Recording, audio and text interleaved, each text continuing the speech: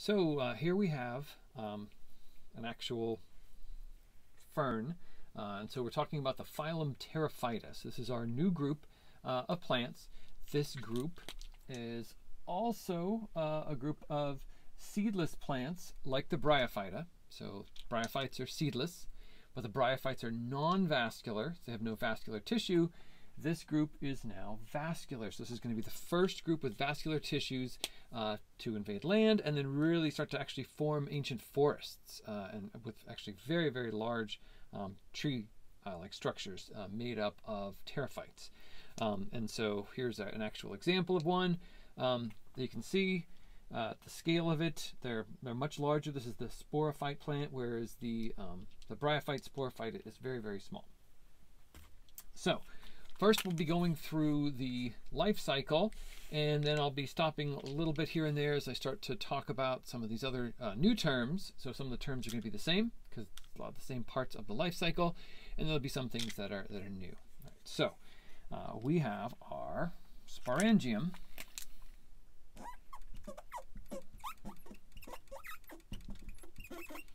which is then going to release our spores. So remember, inside the sporangium is where we have meiosis, producing the spores, which are 1N or haploid.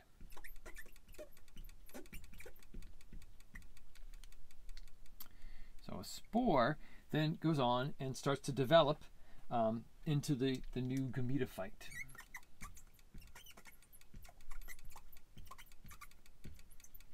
So here's our multicellular plant starting to grow. This is also Gametophyte, which is starting to get a little bit larger.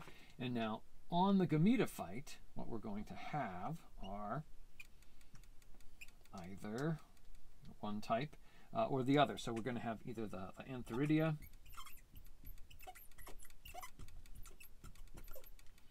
producing sperm, or an Archegonia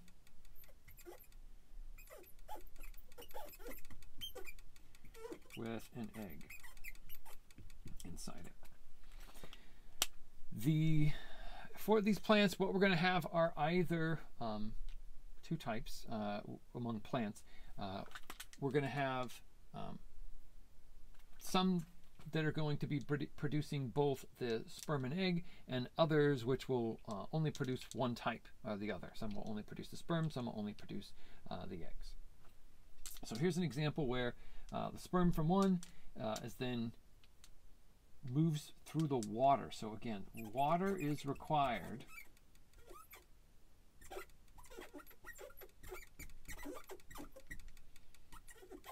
for dispersal.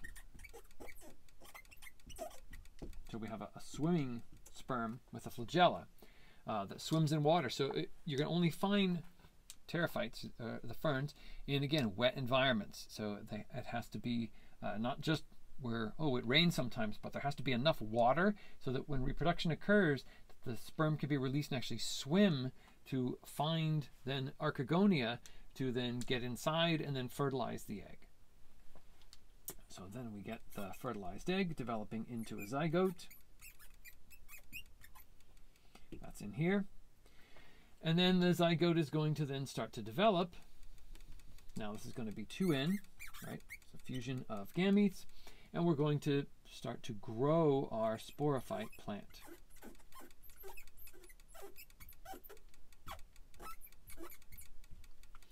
Growing up here out of the Archegonium. All right, so this kind of is representing the Gametophyte down here, and this is the sporophyte growing out of it here. Now, that's where we're going to start to get to have some things that are a little bit different. When the sporophyte plant grows, it's going to now differentiate. The bryophyte had rhizoids, but we have actual roots.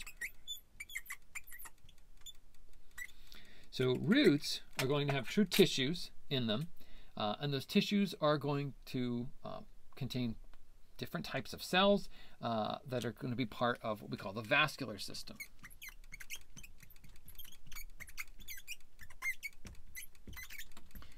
Now the vascular system of the vascular plants, we're going to focus on separately and go over it in much more detail. But as sort of an introduction, we're going to have really two main types of tissue here making up the vascular system, the xylem and the phloem. The xylem is going to be transporting mostly water and minerals,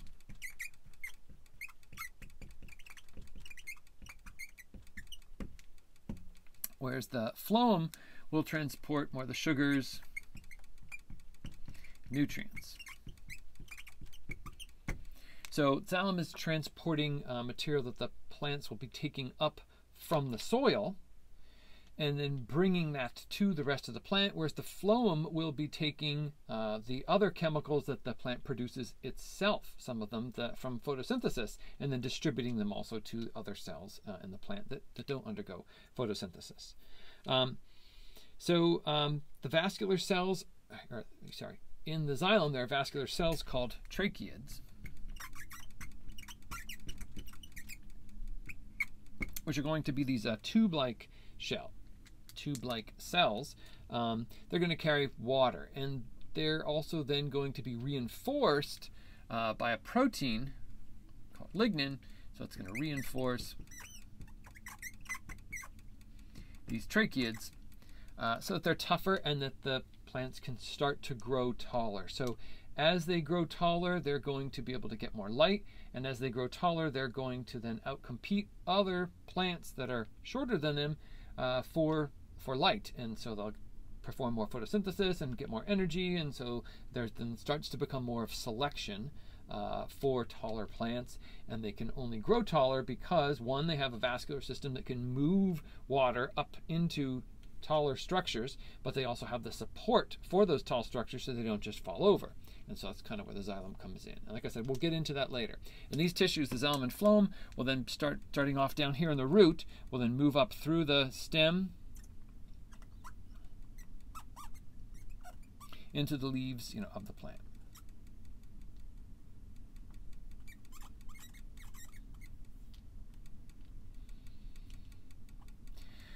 Now the leaves are the main photosynthetic organ.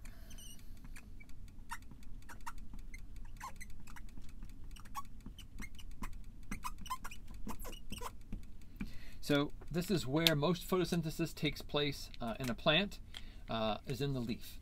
Leaves are usually broad, flat structures that inside have highly branching parts of the vascular system. What I'm kind of describing is a type of leaf usually referred to as a megaphyll. So this is sort of highly branching.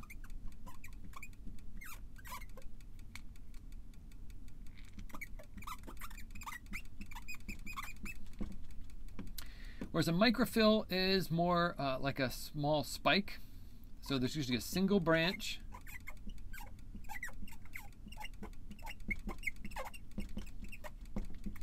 Just a little needle spike-like leaf, right? So a very small sort of structure. All right, so a microphyll type leaf versus a megaphyll. Most of them are the megaphyll types.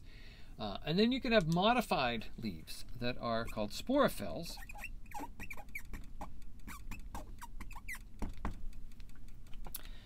And then so these modified sporophylls will then develop the sporangia. So what should we have here? So these structures here coming off it are the sporangia. And that's kind of where we get back to the beginning here. So we have a sporangia structure where then we have meiosis occurring inside it. The meiosis process will then produce the spores, and then in this case the spores here are on the undersides of the leaf. They're usually organized, the sporangia are organized into little clusters called sori on the ferns. So the sori is a cluster of these sporangia, and usually you could see them on the bottom. If you look really close on the bottom side of the leaf, you'll see these dark little not dark necessarily, but they're little kind of could be brownish sort of spots on the bottom side of the leaf, and that's where we're going to find the spores.